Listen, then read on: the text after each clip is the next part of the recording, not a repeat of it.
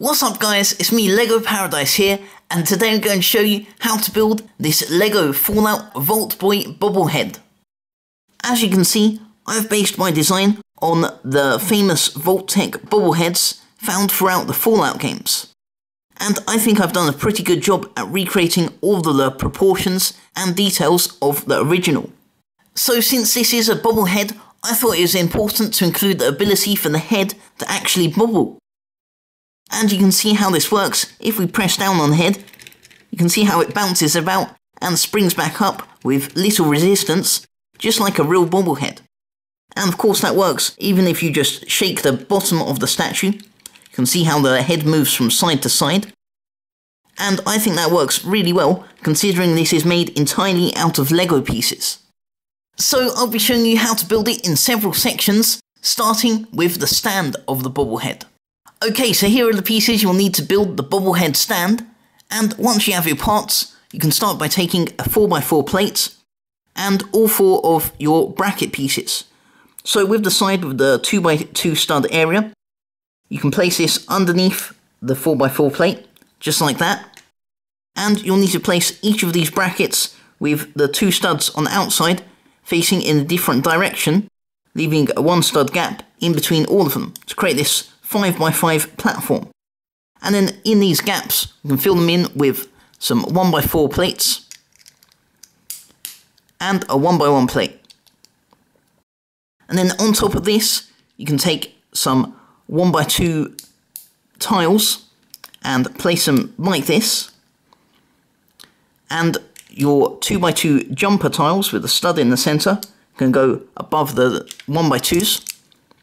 And you can fill in this gap with a 1x3, or it can also be a 1x2 and a 1x1, and 2 2x2 plates or tiles at the back, with a single 1x2 in the middle to create this nice smooth surface with the 2 exposed studs. And then you can place this down for a minute while we build the sides of the stand. So they're nice and simple to build. Just take a 2x3 plate and a 1x2 tile, and these 2x2 slope pieces, and attach them just like this, and you can place them down once you've built them. You'll need to build 4 of these, and these create the curved round sides of the platform. Since I thought this was the best way to achieve that round stand for the bobblehead, that's just like the one in the game. So once you have all 4 of your sides, you can attach them to the platform, and they quite simply line up with the 2x2 exposed studs on the side. You can see that should sit nice and flush with the rest of the bobblehead base. And you can just keep on clipping them around till you used all of them up to create this nice, rounded and curved platform. And you can see the 2 studs where the Vault Boy will stand. Alright, next we'll build the legs and the hips of the Vault Boy. So we can start off by taking a 1x4 slope piece and a 1x1 plate and just clip that at the top there. Then take a 1x3 plate and place it so it sticks out at the end, and another 1x3 plate and secure that all in place at the back there. Then you can take a 1x1 plate with the horizontal clip attachment and attach that there. And then here's where you can take a 1x1 round plate with this black bar attachment and clip that to the clip plate. And this will form the shoe of the Vault Boy. And especially with the 1x1 slope piece, you can see if you fold that up, how that can create the shoe for the leg. So then all you need to do is just build another one of these legs, since they're both identical. So then once you have both of your legs, you can actually put these aside for now, while we build the hips. So we can start off by taking our 1x2 slope pieces and a 2x2 plate, and place the blue slopes at the bottom, and the yellow slope pieces above them, with the plate being behind them. And then you can smooth this off with a yellow 1x2 plate and a blue 1x2 plate. And you can copy this structure twice for the front and back of the hips. And you can see this is actually the start of the Vault Boy's Vault suit. You can see where the stripe around the lower half begins. And then once you have both of these halves, just make sure they're nice and aligned properly. And then with the back half, you can take a 1x1 plate and place it on the left here, inside, just like that. And you'll see why that is in just a minute.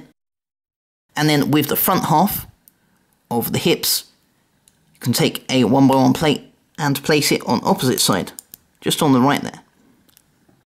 Then to join these two pieces together, we're going to need to build a small attachment, and this is made out of a 1x1 plate with this attachment on the side and a 1x1 tile, and the tile can just clip on the end there. And this can be clipped onto the 1x1 plate, just like that. And the tile just helps smooth this off, since this is actually the neatest way of attaching this all together. And then with this Technic 1x2 brick, just clip that inside here, and on either side of the Technic 1x2 brick, just place a couple of 1x1 plates in yellow there. And then we can clip these two halves together. But before we do that, you're going to want to attach the legs. So the legs can go on either side, but if you want them to be on the front, it's best to clip them on this side. So you just place the exposed part of the 1x3 plates, just so they line up nicely with the yellow 1x1s. And you can see that's already starting to look like the bottom half of the Vault Boy. And it's really simple, just clip that other one where the 1x1 plate is onto this attachment. And there you have the legs. And these legs can actually clip directly on to the Bobblehead stand. And you can see if you want the Bobblehead to be in the centre, all you have to do is just clip it so the feet are directly on these jumper plates with the 2x2 tiles being at the back. And that ensures that the Vault Boy is nice and centred on the stand. Next we're going to build the body and the arms of the Vault Boy. And once you have your bricks, we can start off by taking 3 of these blue 1x3 slope bricks and a 1x3 plate, and just clipping them all on to the plate, just like that. And that'll be the back of the Vault Boy's torso. And then we can take the 2 other blue 1x3s and attach them like that, and just place a yellow 1x3 slope in the middle. And that will be the front. You can see the stripe of the Vault suit up in the front there. So then next we'll build the mechanism to attach all of these pieces together. And that's quite simple, just take a 1x1 brick with a Technic hole and a normal Technic pin and clip that in there.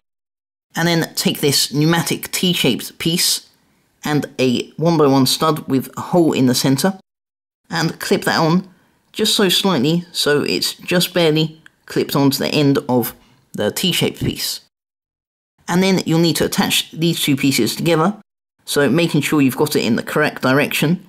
You should have one stud facing this way on the brick and the other stud facing this way on the T-shaped piece. And you can clip that in a bit more so they're a bit more lined up. And you can just leave that like that for now. Then you're going to want to take a 1x1 brick with 2 studs on either side, and you can just slide that in. So that's again opposite sides. The stud is opposite to the T-shaped piece stud. And just clip that in so it's about equal distance apart from each other. It doesn't have to be exact because we can make that exact by clipping it all to this piece. So with these 2 studs, they're going to want to go on the part which has the yellow stripe, and you can clip one side down first and then push the other side down as well. And then that should help you align this piece so it's actually in the middle of these 2 pieces. So as you can see, on my one, I've done it actually a bit too far towards this side, so I'm just centering it out a bit, just making it a bit more even. And then you can push this down just a little bit so it's a bit more in line with these 2 pieces. Then once all of this is complete, you can take 2 1x2 bricks and attach them on either side at the bottom there. And then take 2 1x1 bricks with a stud on the outside and clip them above the 1x2s so that the stud is exposed on either side. And this is the elbow joints where the arms will be attached to. So then we're almost done with the body. Just take a 2x2 satellite dish piece and clip that on top. That forms a nice collar to the Vault suit. And to build the neck, you're going to want to take a 2x2 round brick and your magnet piece and just clip the magnet directly on top of the neck. And this will make a lot more sense once we build the head, which we'll get to after this. So then once this whole assembly is complete, you can attach both sides together, and that stud sticking out should clip onto this back piece. And you'll see if you've built it so it's got a bit of a gap, you should be able to just slowly clip that in and just push that so both sides are aligned and fit together very nicely. So now that the body is complete, it's time to build some arms. So of course you don't have to build these exact arms, you can have whatever pose you want for your Vault Boy, but I've gone with the classic thumbs up pose. So to create the arm, you'll need to take one of these 1x3 slope pieces and a 1x2 smooth slope, and they can just be attached directly onto here. And then a 1x1 brick with a stud on the side can go facing this way. And this will actually be the arm next to the thumbs up arm, so the one that sits on his hip. And then to just create the appearance of a hand clenched into a fist, you can attach a 1x1 tile onto the stud on the side. And we can clip this onto the body just like this. And of course, since this stud is actually exposed, you can even turn the arms around a bit if you want it to. And then now we can build the arm with the thumbs up sign. So this also uses one of these slope pieces and a 1x2 plate or tile. And then you can take a beige 1x2 plate for the colour of the hands and attach that on the inside. But actually before you do that, you just want to take a 1x1 plate in blue just to extend the arm a bit, and then you can put your 1x2 plate in beige over there and another one on the top there, and you can see how this is shaping up to be a hand design. And you can smooth the bottom of the hand off with a 1x1 tile, and I've used a 1x1 tile that's a quarter curve just to create a slight appearance of a finger or a thumb. And you can attach that to the body and angle that upwards. And with the body complete, it's really easy to attach both halves together. All you need to do is take your legs and align the Technic pin with the Technic brick in the legs. And if you've placed the brick in the right place, once you clip them together, the body and the legs should align perfectly with each other. And a great thing about this type of connection is it even means you can rotate the top half of the body to create a bit of a more dramatic pose. Or you can just keep it nice and aligned in the centre. Finally, we can complete the Vault Boy by building his head. And here are all the rest of the pieces you'll need to complete it. And in case you're wondering where to get some of these rarer parts, such as this magnet in the magnet stand, I'll leave a link in the description to a list of all the sets which the less common parts are available in. Because while I've tried to use the most common, readily available pieces for the Vault Boy, I have had to use a few specialised, rarer parts for some of the details and functionality. So check out the links in the description if you need to know where to find some of the rarer parts.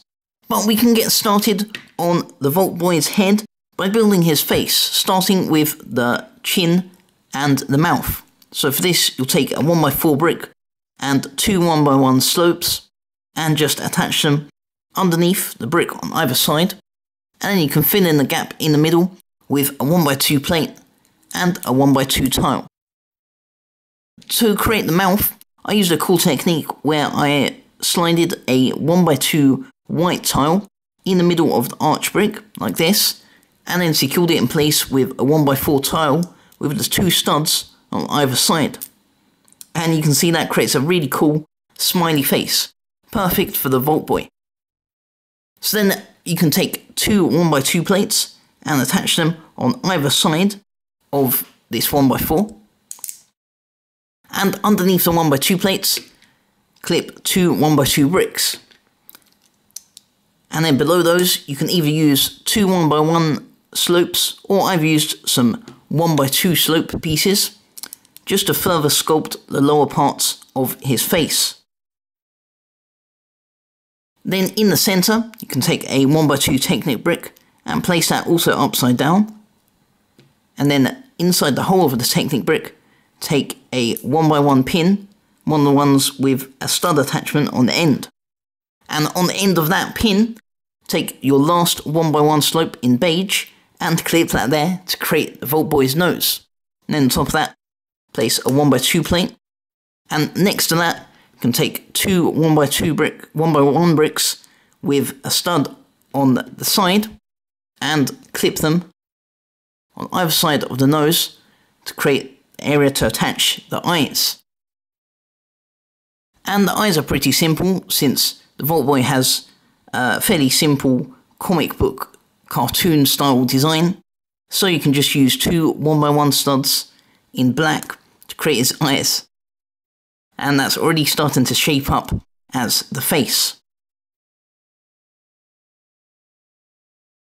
Then behind the eyes you can take 2 1x1 bricks, just the plain variety, and clip them behind there. And behind the 1x1 bricks, take some more of the 1x1s with the stud attachment on the side, and just clip them so the studs both face outwards. And then this will be where you can attach his ears, which I've represented by some 2x2 round tiles, and I think they work really well. They're about the right sort of size, and there really wasn't any better pieces to use for those. So then above the nose, you can attach a 2x2 plate, just in the middle there, and 2 1x2 black jumper tiles, the ones with the studs in the centre. And these will act as the Vault Boy's eyebrows, and you can see this allows them to even stick out in 3D, and I think that works really well, especially once the face and the hair is further built around that. Behind here, you can take one of the magnet pieces, and you've probably already worked out how the Bobblehead function works, because you have 2 magnets. You'll need to make sure that they repel from each other, and basically when the top magnet comes into contact with the bottom magnet on the neck of the Vault Boy, you can see it just flies away, it repels. And this should provide them with the perfect amount of space so that they bounce up and down once you press on the head, or even from side to side. But you might need to loosen the sides a bit just to allow a bit of extra space if you want some of that side to side motion. So with the face complete, you can place that down for now, and we can start by building up the front of his hair. So we'll start off by building the face, but this time we'll build it upwards. So you can take a 1x4 plate in beige, and then a yellow 1x2 can go over there. And next we can start placing some of these 1x1s with a tooth design on them. These go here and over here. And another one can be placed underneath the 1x2 plate. And this will help hide some of the eyebrows, since you don't want them to be that visible on the side of his face. Then on top of this one, you can take a 1x3 slope and just place it behind there. So that covers that up nicely. And this 1x3 slope can actually go forward a bit and clip onto this tooth piece. And then you can take your last tooth piece and just attach that underneath. And this just helps build up some of the ruffled hairstyle of the Vault Boy. Then you can take a 1x1 slope in yellow and also clip that here to create the pointed, taller area of his hair. And you can put this assembly aside for now, because next we'll build the middle of his hair. So this can start off with a 2x4 plate, and on one side you can place a 1x1 plate just in the corner there. On top of that, take a 1x2 slope and clip that over the top. Then you can take two 1x1s and place them here and facing towards the 1x2 slope. Then in the centre here, take a 1x2 tile, just to provide some variation in the hair design, and a 1x1 tile. And of course you can do some customization with the hairstyle, but this is just the design I've gone for. Then sticking out on this side, take your other 1x2 slope, and then in the middle, underneath of this whole structure, take a 2x2 plate and clip that there. And you can also take your 1x1s with the attachment on the side and clip them here. And I like to do it in the opposite direction as well, just so the two studs are facing outwards, but that doesn't really matter because this part will be hidden. This is just to secure it to the rest of the head. And then you can secure this whole thing to the front of the hair, like that. And this part is complete for now. Now the last part of the hair that we need to build is the back of the head, and this starts with a 1x4 brick with the studs on the side, and you can take two 1x2s and place them 2 studs apart underneath the brick, and another 1x2 just on the top there.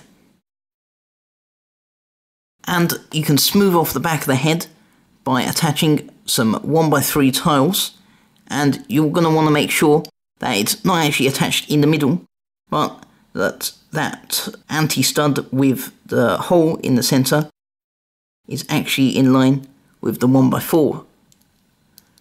And you'll see why, because this creates quite a good design when the rest of the tiles are placed next to it. This helps shape up the back of the head and give it more of a round appearance. So I like to have it so there's equal distance apart from the 1x3 tiles and the 1x2 tiles, since I think that just looks a bit better and a bit more rounded. Then on either side of this 1x2, take two 1x1 plates and just place them down there, and two 1x1 slopes can be placed on top of those. This just helps round off the top of the back of the hair. And again, you can use two 1x1s or a 1x2 slope like I've used here, and you have all the different parts of the head. So now it's time to connect all these pieces together. So just turn the back of the hair upside down and clip that onto the 2 bricks of the face, and you can see it's starting to match up quite nicely. So all that's left to do for this head is just make sure everything's nice and secured, remove any gaps that have been created, and then attach the whole top of the hair using the anti-studs underneath. Just align them with the black magnet piece, and it's a good idea to just hold the magnet so you don't push it too far when you clip all that on. And then you have the head, and you can just rotate the nose, make sure it's facing the right way around. And it's a good idea just to grab these two sides and just spread them a bit apart, just so the ball head has a little bit of room to move and wiggle once it's on the body.